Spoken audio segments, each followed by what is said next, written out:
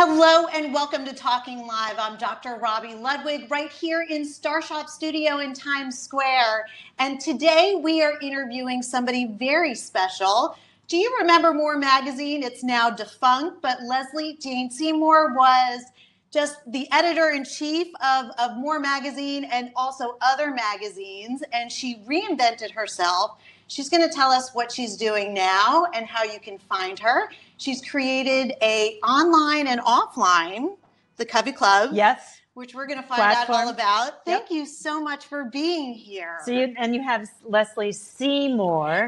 Yes. Seymour, more, yes. Yes, I was going to change my name, so, That's good. I didn't notice that before. Hilarious? Yes. So. But I love More Magazine. I know. So did we. I know. Oh, my and God. I wanted to write for it at one point, but I think it was kind of on the decline. And I had friends who worked for More, and they would say, I don't think it's going to last. I don't think it's going to last. The whole publishing industry, it's just so tragic. I grew up in the publishing industry, and I say publishing was Hollywood for non-actors. Yeah. I had a life I can't even tell you, traveling around the world, seeing fashion shows, following Mrs. Obama to Cambodia, being a White House correspondent, for the event in Cambodia. I can't even tell you, just hanging out with the most interesting women in the world and Hollywood people and everything. And then just the whole business has collapsed. And the really sad part about More is that there was no problem with readership. We had 1.5 million readers who loved the product. Because the product is... There's nothing like it out there. No, the product is the problem is that what happened is with the internet, advertisers no longer have to go to a magazine to get to their consumer. As you know today, any brand can go right to the consumer easily by opening a website. So that's what happened. There was only one bridge. And that's the really sad part, is that magazines were built. You had the makers of magazines, and then you had the consumers. And the only bridge was advertising. And they relied on that. That worked for like 50, 60 years. Right. That bridge is...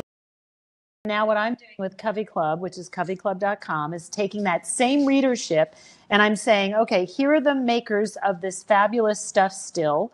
I have all the same writers who've come to me and are helping me out, and all these wonderful people who are pitching in who loved More. It's a lot the same. It is not More Magazine. I do not have 34 fabulous, unbelievable editors and a multi-million-dollar budget. But it's the same feeling. It's the same concept. And what we have is we have a blog, which is daily. We have a digizine, which is a magazine that I publish monthly, very similar to More, essays, how-tos, thoughtful pieces.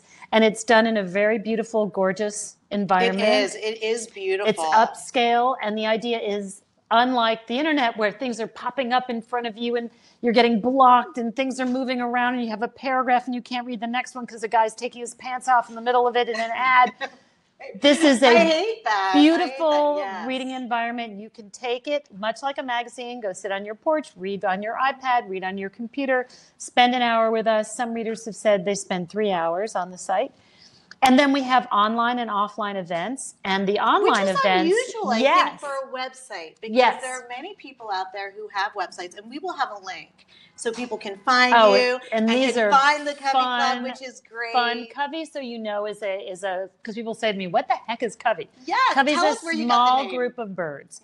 And what I wanted to do was really talk about birds of a feather that flock together. And the idea is that this is small when everything else is going gigantic. I mean, a lot of these women's conferences and places you go today, you're sitting 3 football fields back from the teeny little person out there who's speaking. I want intimate. I want small. I want things done in your home. I want things that are intimate where we can get together. I do these wonderful things called Coffee and Conversation, which we do. Now we're doing them like twice a month. I started out once a month, which is like a panel, but it's over the Zoom network. And so you sign up, and the people who are not members of the club can come and they can buy tickets through Eventbrite. They come and we do really interesting topics. It's an hour. It's usually like a Wednesday night and a Friday afternoon. So what kind of topics do you discuss? So we just did a fabulous thing on women in power. And it was based on a psychologist like you, friend of mine who works with executive women. And I asked her, what's the main issue that women are asking about today? And she said, it's all about power, and they don't know how to handle power in their in their business situations, in their home situations. How do they get personal power? And then she said something that I thought was really remarkable. She said, and the worst part about it is they don't know they're giving it away. And I said, who knew? Like, I had no idea. Yeah. So, and then she brought a friend of hers, Jessica Dawson. Her name was Beth Gillette, who teaches at West Point and teaches all about power and command and all this stuff.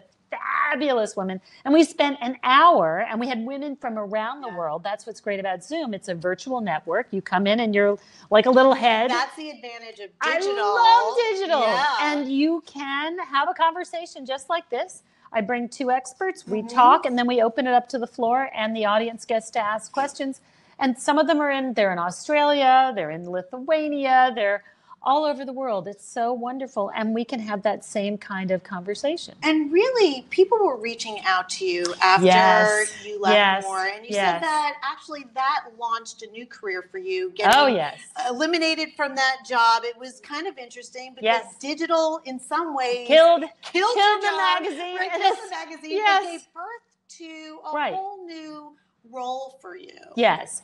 And, you know, the irony, too, is remember that More talked a lot about reinvention. We were kind of the reinvention magazine because as you get to age 40, as you know, you're going to be in some kind of transition. Right. And women talk, I mean, if it's a health transition, your family's transitioning, your work is transitioning, your body is transitioning. Whether you like it or not, it is transitioning. Right. I noticed that with my teeth. Oh. We go to the dentist every day. Oh, just don't even go to the teeth thing. I know. And so everything is transitioning. And the irony is I spent 8 years as the editor-in-chief talking about reinvention and learning about it. And then, you know, I'm finishing up my master's up at Columbia in sustainability. Is that insanity? Okay, I've got 3 more classes. And I thought that's what I would do because it was very clear to me that the publishing business was just on very rocky ground. I mean, people were being fired 400, 500 at a time. And so I started my master's. I thought that's what I would do. And then when the magazine closed, literally so many readers came across my personal social media and said, don't go away, do something else for us. This is terrible, this is horrible. And they literally, I made them take, I'm a big researcher, so I made them take a survey, and you'll love this if you know research. They took a 54-question survey to the end, 627 of the readers. You have to be invested to take that kind of survey, because I know when people ask me like 3 questions, I'm like, questions. I don't have time. No one's going to do a survey today. They've been over-surveyed. So I made this fabulous map, and that's where I came up with half content, half events, and that's what they want. And so, you know, I've never been an entrepreneur. I've been a cog in a corporate wheel. So, I mean, the hilarious thing was sitting down at my table every morning, and my commute now, instead of putting on my pantyhose and putting on my Spanx and having to, you know, click my way to the, you know, to the train station, this was my commute. And, you know, much easier. Yeah. But, you know, it changed my life completely. What's wonderful is, you know, I'd spent my whole entire life on a train. I never really got to know my community, and now I do. And I'll tell you, I'm going to tell you something for all those women out there who are a little bit older and who are being forced to reinvent because sometimes it's not by your suggestion. That's right.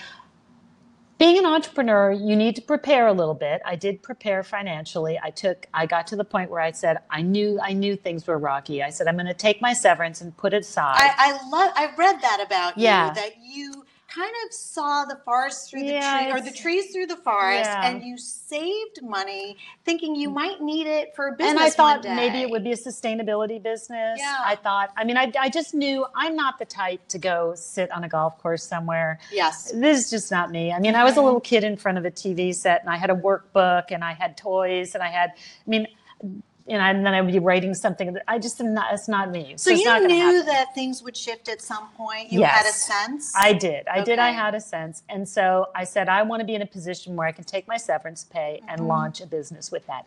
I don't know what business it was, but then the readers really came to me and created the business. And what I love now is I'm hearing back from some of the readers who took the original survey. I just got an email from someone who said, I was on the original survey and I love what you're doing. And so it took 2 years to create. And this has been a long haul. It is hard, let me tell you, sitting It's at your hard to be a one-man band. doing everything, going back all the way, to like packing and unpacking mugs that you're selling. But what's wonderful is that, you get your hands dirty, you learn how to do stuff. And I will tell you, the most amazing thing has been every single woman that has said to me, and some men, how can I help you? The entrepreneurial world out there is so generous and so kind and really so good thoughtful. to know. And it's true. People do want to help you. And I'm blown away. Completely blown away. Well, I think too, it's just incredibly empowering to look over at you. You had this successful career, and that you still do, and you talk to women about how not to rely on this kind of illusion of security, even if your job seems secure. It doesn't really exist. Things are always changing, and you really advise women on how can they transition and reinvent themselves. And you talk about, number one, saving, right? Was that the first one? We talked about money. Yes. You said put aside money. You must have money. And I'll tell you, one of the things that I am doing is I'm doing a podcast. It's called The Covey Cast, and it's on iTunes and on Podbean. And we'll also have a link for that as well. Yes. Okay. So and that is where I really dig in with women who have reinvented themselves and or women who are creating platforms for women to reinvent themselves. And I'm giving you the whole look at it. I just did an interview with a VC who reinvented herself and is now doing a fund for women. And, and I do everything from two friends who got back together in their 50s. They'd been in grade school together. Oh, wow. And they're launching a business, launching a high-end kitchen sponge. I love that. But what I'm trying to say to everybody, and because I think you get to this point in your life, and this is what I want to fight against is this all there is? Right. I've topped out of my job. I'm being pushed out of my job. My kids are leaving. My health is not what it was. Who's going to want me? Am I invisible? Invisibility is a huge thing. Yeah. Guess what, kids? There is a whole new world out there, but you need to prepare your mindset and you need to have done a little bit of research, and you also can't stick your head in the sand. And I think this is, a lot of people say to me, because I go around the country doing talks about how you must have a reinvention plan in your back pocket. And I'll have people after my talks go, I've been in the bank, I'm in banking, I've been in this bank for 22 years, they love me, and then I read they love a you month they later, don't love you. Well, a month later, the bank has been acquired and was moved to Dakar. It's like, it's not about you. Sometimes it's not about you. It's about what's going on in the world and how things are changing. So reinvention, you really have to have something in your back pocket at all times. I interviewed Kate White. I love. And I interviewed her for my book. And she said, she was very pragmatic. She said, don't plan for perfect. Yeah, always that's a have good a plan point. B. Yes. And she definitely had a plan B. Oh my God, she had a plan B. Yeah, and sometimes it's just a person wants a new dream. They have a new dream that they never got to experience, and they had a successful career, and they want something different. They want a legacy, or they want purpose. Right. Purpose is a big, huge issue. I find it really funny when I just went to an event, and I met this wonderful woman from Sri Lanka, and she was telling me she was a surgeon and a doctor, and she just retired, and she wants to find some meaning in her life. And I'm like, okay, now you are stumping me, because that's not got meaning. And now she's working with these women who are domestic abuse survivors, and she's helping them make jewelry and sell that stuff, and she's trying to find other things. But it's not too late to look for those things, and it's not too late. One of the things that I tell people is the other step to do is to, if you're unsure about what that idea is, and a lot of women know, I got to reinvent. I need to think about reinvention. I don't know what the idea is. I want to do it. What is the idea? How you get to the idea, if you're really, really stumped, is you gather your little kitchen table group together, and your little personal board of directors.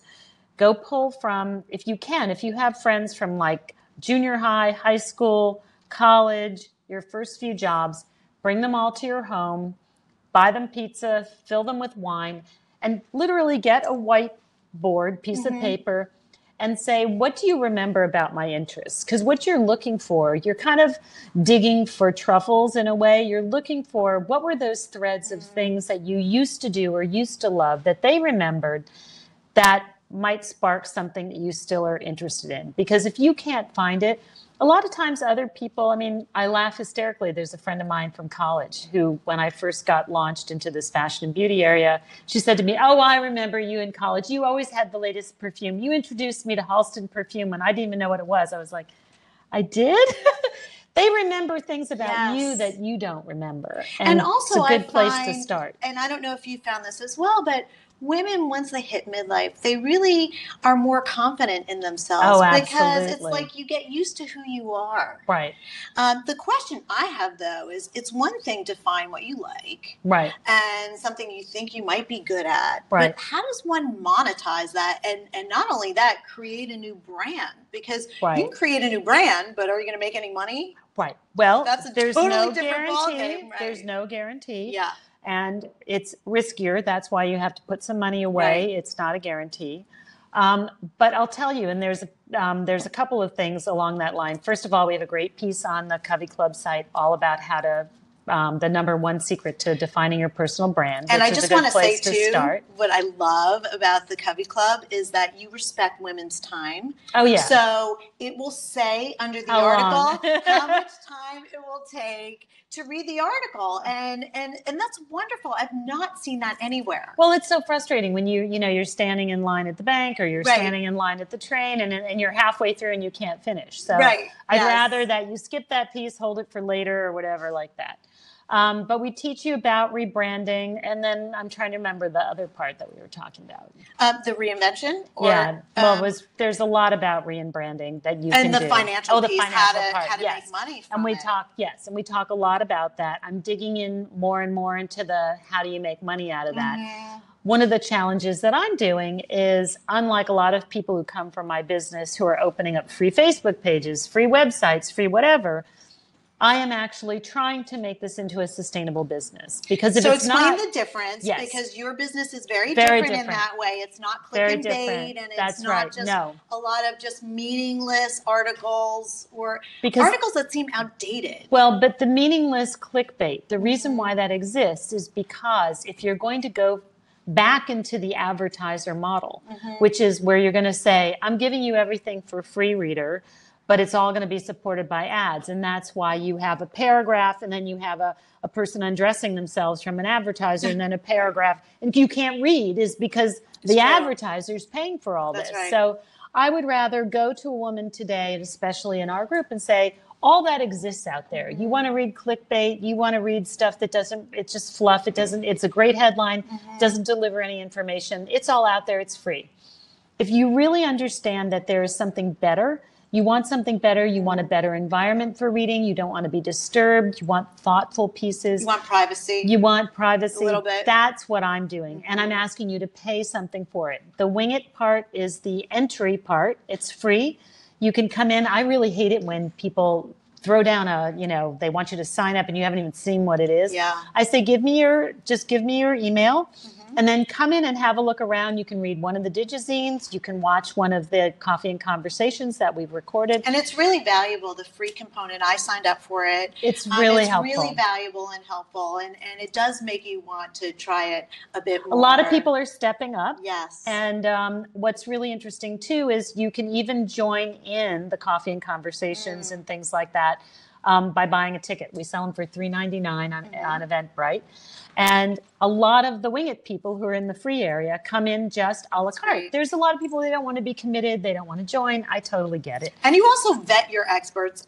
Because we were talking about, you were looking for a psychologist who specializes in money. I said, well, I'm a therapist. I could talk about money, but I'm still working out my own issues. And she goes, no. They have to specialize in money. And I like that. Well, because I have a mission, and I have a mission to arm women with the information that they want. And like what you said that you saw on the site is we don't want to waste your time. Right. And not that you're a waste of time. You would not be. You'll have me on for something else. I'll have you on for something else. Right. That you are an expert in. I'd rather go there and then pull the people who are who can really help us get over these topics. Like, I mean, and the topic that we want to do is a coffee and conversation about, and I call it, how to ask for money without feeling slimy, because you need to ask for money in order to create a reinvention, or you need to ask for money, if you're going to be raising money.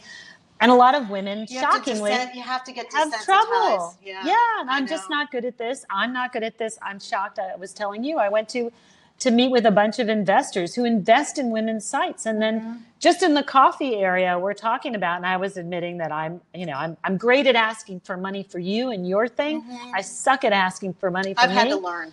And these investors sat there and said, I have trouble asking for myself too. Oh, yeah. We have trouble. So we got to solve this problem, because the new feminism is money. I think you have to think about the purpose. Yes. And that it's just not money for you, but it's money so that you can create your purpose and really send your message out to the world, which you can't do without money. Right. I mean, it requires money. It's an opportunity. What I've learned, it's an yes. opportunity for those people to join you yes. on this fabulous journey yes. that they would never have access to. I'm getting better. Yes, I know. It takes practice, I think. Oh, practice God, makes hard. perfect. And just the other thing that you say is you think in terms of reinventing yourself, to think about what interests you, which yes. I think is fantastic. One of the things that we do is we do a quick five where we get in-depth information about you. So will you play along? Sure, okay. absolutely. Okay.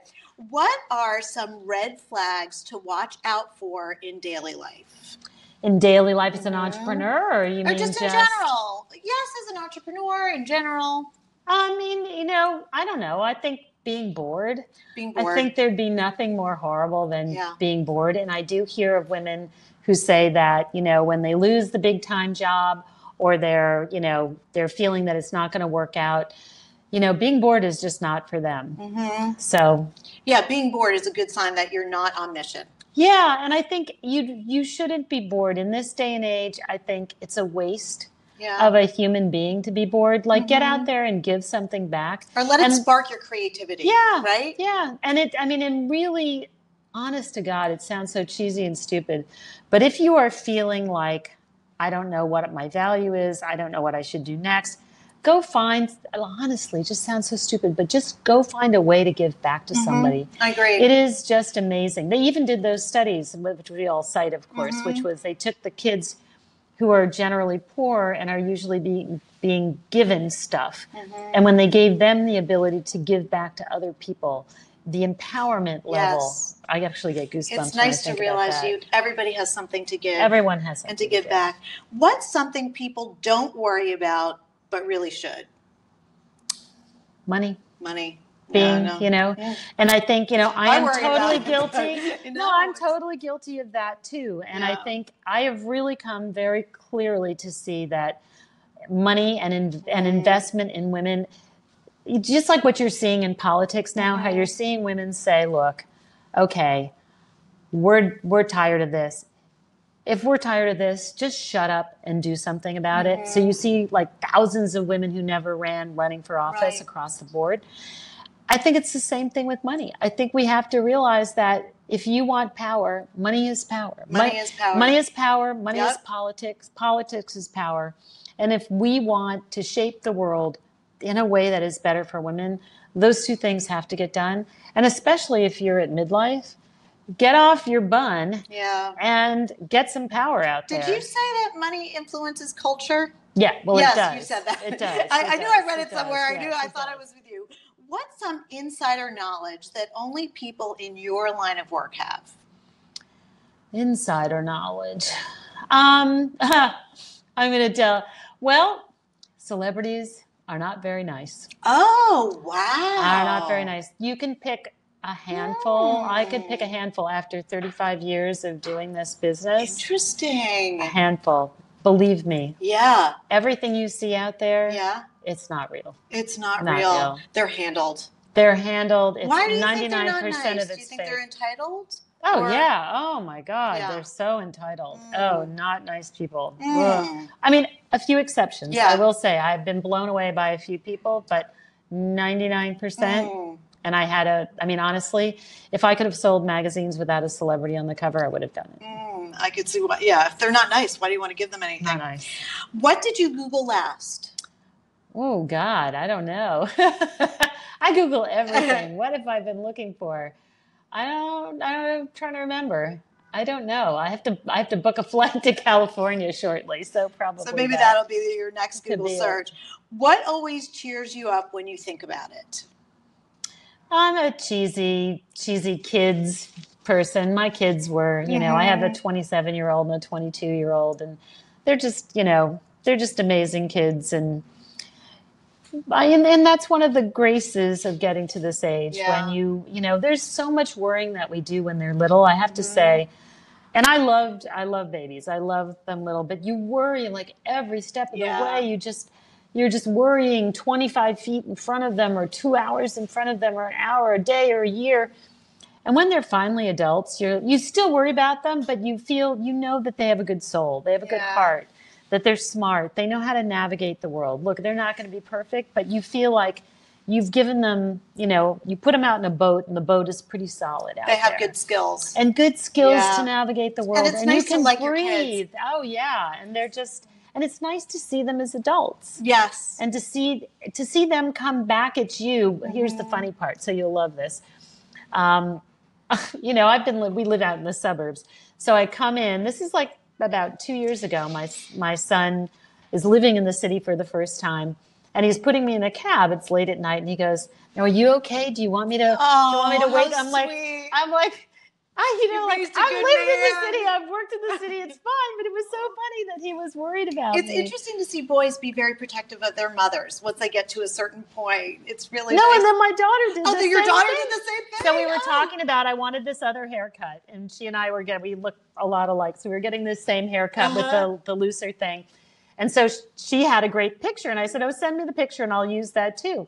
And she says to me, she says, "Now just make sure you tell them that you don't want that color." Oh, and I was like, they're okay. so nurturing. Yeah, I is love that that. funny? I mean, and I was like, "Is that hysterical?" I'm like, and it's wonderful. I mean, I'm thrilled, but it's really very funny. It's so nice. So I'm wondering if you can help us out. absolutely. Last show, we had a board certified plastic surgeon. He's offering $2,000 worth of services. Oh my goodness. And so we told people who like and share the show that they were eligible. Oh, that's Will so you sweet. pick our Yes, next winner? absolutely. All right, here you go. So like and share the show. I got to figure out how to do this. Yeah. So So let's see who.